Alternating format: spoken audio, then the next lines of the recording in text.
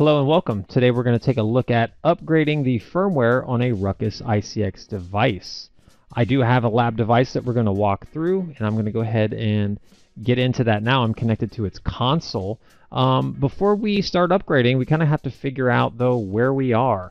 So we can do that with show flash. I'm going to run that command, and we can see this particular device does have two software partitions. It's got a primary and a secondary, and both of them are running router code. However, the primary version is 8090 while the secondary version is 8091. That doesn't necessarily tell us, however, where we're booting from. So if we run show version, we can see that we are actually booting from primary, so we are running the 8090 router code. So that's good to determine exactly where we're at.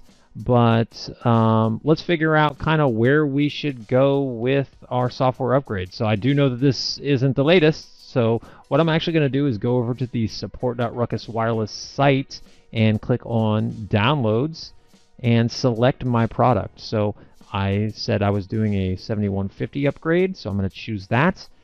And right from this software downloads page, we can see the recommended software release. And it does say that it is 8095G. So we recommend that you check out the support.ruckuswireless.com site and choose your product to see what the recommended software is. So if you have no idea, this is the version that you should be running. You shouldn't really deviate from the recommended version unless you have a very specific reason to do so. So maybe there's a feature that's available in a different release, or there's a patch fix in a different release that you need for your environment, and you're going to kind of know that based on your operations and your workings with our team. So, but if you don't really have any of those prerequisites, you should always be looking to access the recommended software. So that's actually what we're gonna demonstrate. So we're gonna go from 8090 up to 8095G. There's a couple of pieces of documentation that do help you with this. We have software upgrade guides, first of all. The software upgrade guides kind of walk you through the process of getting from version A to version B. And depending on which version you're coming from and which version you're going to, there could be a step in between those. So it'll outline, the upgrade guide will kind of outline that process and what other steps may be required to get you to where you need to be. Then there is the release notes. So the release notes are going to outline all of the feature enhancements, any new features that are available for the release, as well as outline kind of changes to like command structure or syntax. And it's important to kind of understand what those are so that you can be aware of if you're running some configurations that are impacted by those changes, you can understand what those impacts might be. So we've got both of those out there to help you. And as I said, I'm going to be upgrading to 8095G. So I'm going to go ahead and just download the zip file, and I actually already have. You can see there's several different folders that represent each of the hardware platforms that this release represents. We can also see a couple of manifest files. So if we were to dig into the 7150 folder and look at the subfolders and images, we can actually see the image files that I would be using if all I was going to be doing was upgrading a 7150. But if I go back up to that top level, I do want to point out the manifest file is very useful because it gives you the ability to upgrade any of these models with the same command. You don't have to dig through any subfolders or file names and make sure, do I have the right file name for this particular piece of hardware? You can just actually hit it with the manifest upgrade command, and the manifest file is going to do the work for you. It's going to go and look and see what the hardware is, see where the file that you need for that hardware is, and go ahead and make the magic happen and make sure that all the files that it needs are correctly implemented and upgraded. So that's actually what we're going to demonstrate as well when we do our upgrade. We're going to do a TFTP upgrade. We could be doing a SCP upgrade, we could be doing an HTTP upgrade, or we could be doing a USB upgrade. But the way my lab is set up, I'm going to go ahead and do a TFTP upgrade. So let's go ahead and jump into that. the first thing that we need to do is actually just hit it with the command. So obviously I have connectivity to my TFTP server. My TFTP server was set up already, so I have everything where it needs to be, and that would be the same. Like, you need to do that whether or not you're doing TFTP or USB. If you had to put the files on the drive or whatever, you've got to have all that stuff set up. But now we're ready to actually just do the command. So and it said it was an incomplete command because it is, yeah. So we are running the copy TFTP system-manifest command. Then we're specifying the location of our TFTP server, followed by the name of the specific manifest file for this version. So as you can see, that's fi08095g underscore manifest.txt. Now there's two additional commands that we need to add on to this.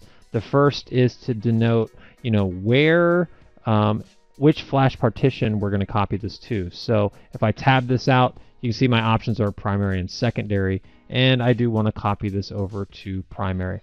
The next command that we're going to tab out is, okay, so we know where we're putting it, but which version of the image are we putting out there? Are we doing router code or switching code? And as we talked about earlier, I am running router code in both partitions, so I'm going to go ahead and choose router image here as well. So once I hit enter, this thing should take off and start its upgrade.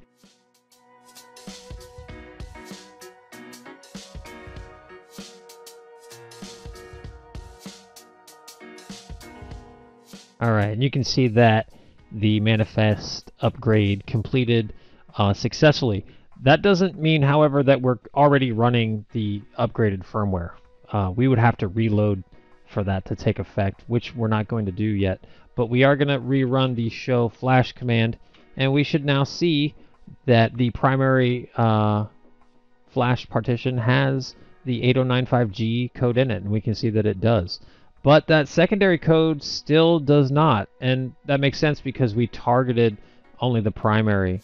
So we could rerun that command again, only we could choose secondary instead of primary, and it would totally copy that over to the secondary as well. And we do recommend, unless there's a very specific reason for you to have different code versions or different code types in primary and secondary, good idea to just keep them the same.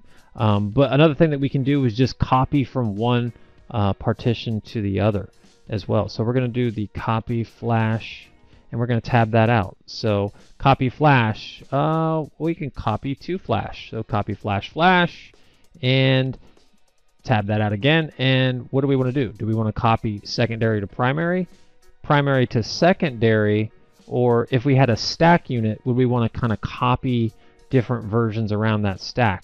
We actually want to do secondary. We want to copy what's in primary right now to secondary. So I'm going to go ahead and do that and hit enter.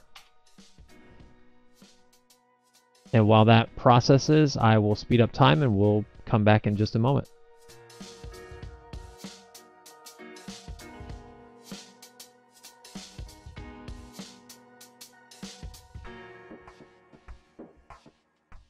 All right, and that flash to flash copy is also done now. So if we rerun our show flash command, we should see that we actually have the same version in both partitions.